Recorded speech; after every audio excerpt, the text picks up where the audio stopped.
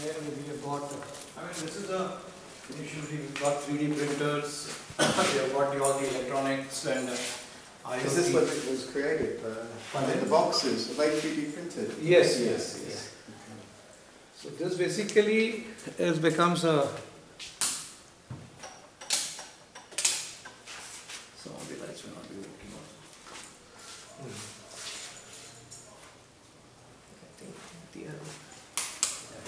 Great. So this lab, basically this is a concept which is a Government of India under Niti Aayog and Atal Innovation Mission. So they are known as Atal Tinkering Labs. So there are about 24 such type of labs in Goa itself. 24 schools have these labs, where the funding is done by the central government to equip, and that funding is to the tune of about 10 lakh rupees.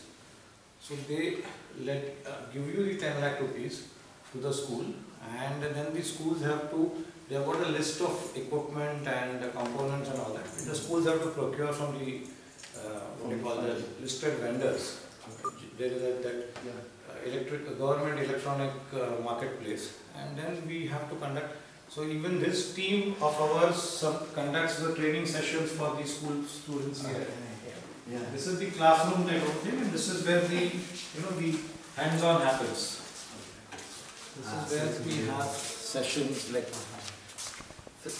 training sessions and the lectures type of a thing. The theory part of it. What kind of age group?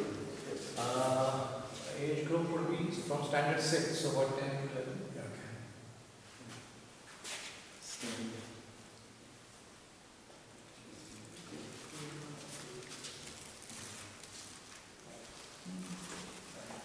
नहीं वो गया नहीं वो ऐसा बहुत सांस है कुछ नहीं होता acrobatic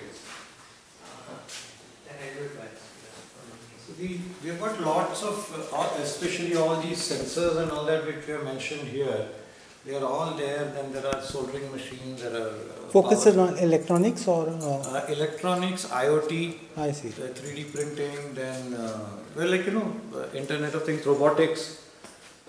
So it is basically a concept where what you would call the Industry 4 type of skills are imparted to the students from the 6th standard, 5th standard, 6th standard this thing.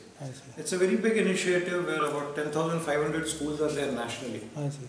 Government is funding them to the tune of 12 lakh rupees in the first year. I see. Government of India and through Niti Aayog. And